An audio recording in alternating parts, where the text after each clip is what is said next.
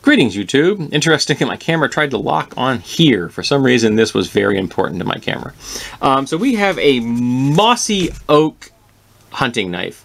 Now, Mossy Oak is the Walmart brand of gear.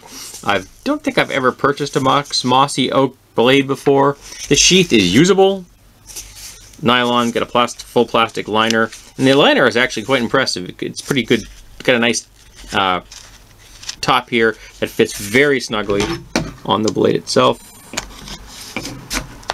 There, nice fit. So, while the nylon is nothing to write home about, I think that they did an excellent job on that plastic liner. So I'm going to turn this around because I'm right-handed. There we say it says Mossy Oak, and it's got its classic blood runnel here, which is mostly for aesthetics on this knife. It's a classic, kind of a buoy shape. It's not all that heavy, and it's part of that's because this is aluminum and this is aluminum, so that helps lighten it up a little. I have no clue how long this because there's nothing that the tang doesn't come all the way here. Wouldn't surprise me if this was a stick tang and it may be 3/4.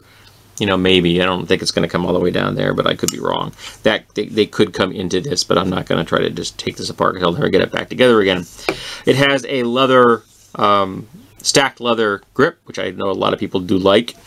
So long as you keep them, treat them properly, they do last a very long time. I own knives that have stacked leather grips that are from, World War II, and so, they do last quite a long time. Overall, the fit and finish on this is pretty good. There's no major burrs. Things look even. This swedge is nice. All that is very, very well done. It comes to a decent point. It's hollow grind, which is not my favorite. I know there are lots of people that like hollow grind. I am not one of them. I prefer a flat grind or a convex grind. That's what I prefer. I think both of them cut better than hollow grinds. I think hollow grinds are overrated. They're excellent for like straight razors, for shaving, but for everyday utility, I think that they're a problem because when you're cutting through material, they act as a wedge as opposed to pushing the material aside like the prow of a ship pushes water out of the way.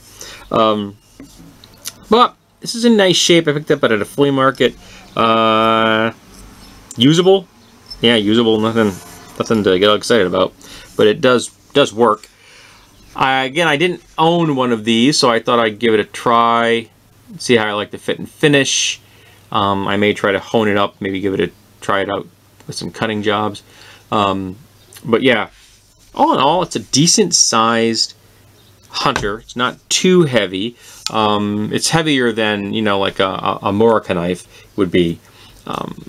Which I think is probably the best blade out there if you're going to want to use something for bushcraft and you're a starter. That's probably the best thing in the world to pick up, in my opinion. But this is definitely not something to just dismiss, and it's got a look that a lot of people, particularly Americans, love. It's got that classic Bowie look, Bowie knife. We have the mythology of the Bowie in America. So yeah. Not a bad blade, really. Not bad at all. It needs to be honed up some. But I find this whole size knife very comfortable. My hands aren't particularly large, and that is a nice, comfortable grip. If you had bigger hands, this knife would be too small for you, most definitely. But if this would be great, I think, as a starter knife for someone who's just getting into like some bushcraft. It's not a big investment point.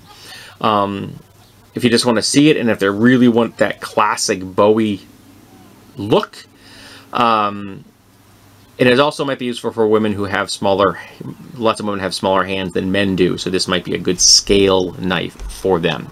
But again, still, I think you're going to want to go to a Morica knife if you really want to get a solid knife for bushcraft and general camping, etc. carry. But this isn't bad, and I'm not sad I bought it. It'll add it to my collection, and again, I may hone it up and see if it actually cuts or not. So, hope that you have enjoyed this, and I hope to see you in the next gear video.